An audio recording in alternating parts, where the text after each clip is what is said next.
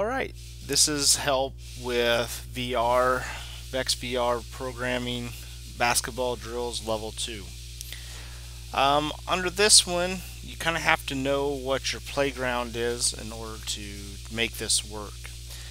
So I'm going to kind of draw you the code and I'm going to explain it to you as it's running. So I'm going to do the first one first. I hit drive forward for 200 millimeters. Then I want to turn heading to 180 degrees. Then I want to drive forward for 200, and then I want to turn heading to 0 degrees. So when I do this, it's going to actually rotate it all the way back around. So then I'm allowed to run it for 400 millimeters. So I'm not going to finish the code. I want you to finish the code, but I'm going to show you what it looks like and explain the playground and kind of how it works. So I'll hit playground.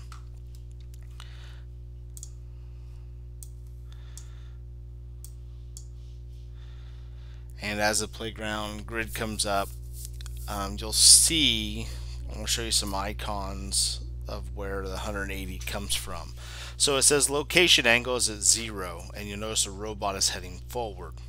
Okay, and you go back to my grid. So right now it's at 0 degrees, which means it's heading forward. When it gets up here to grid 2, it's going to turn to 180. So this thing's going to change to 180 as it goes.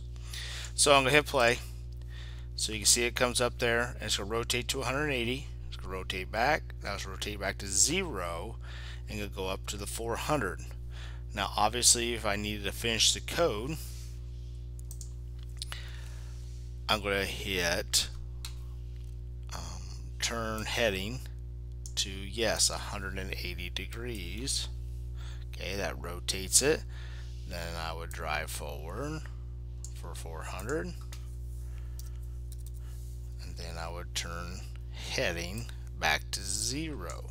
Now, like I said, this is not the entire code. Obviously you have to do 3 sections to complete the basketball drills, but this is enough code to help you complete the project in level 2.